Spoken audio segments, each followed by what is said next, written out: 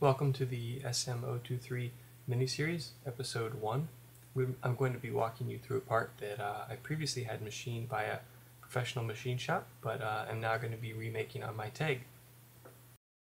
Here's a picture of the part newly machined inside its full housing. It's a camshaft that rotates off of the DC gear motor.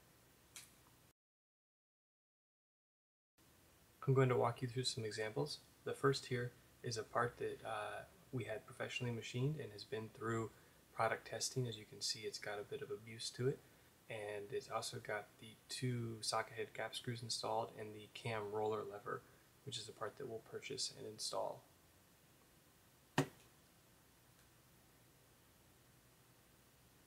The next piece is the same piece. It was professionally machined. It was one that we never subjected to testing, so it's in much better condition. And it's the one that I'll be using by and large as an example as I'm milling the new part off my TAIG.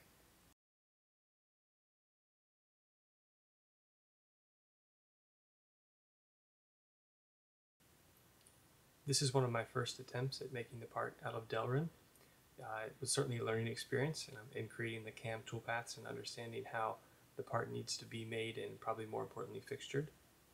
As you can see, I never completely finished this part, but certainly learned a lot. And the final one is an example of the part mostly made out of Delrin, albeit with a few mistakes, most of which were from flipping the part over in the fixture that I used at the time. However, it by and large was complete, including threading for the socket head cap screws, and certainly a good enough base for me to feel comfortable moving on to aluminum. I've also made a attempt at a fixture, what I think would work in the future. It's not completed. The square in the top right would be useful for resetting my XY coordinates as I'm making a new part or resetting it up in the vise.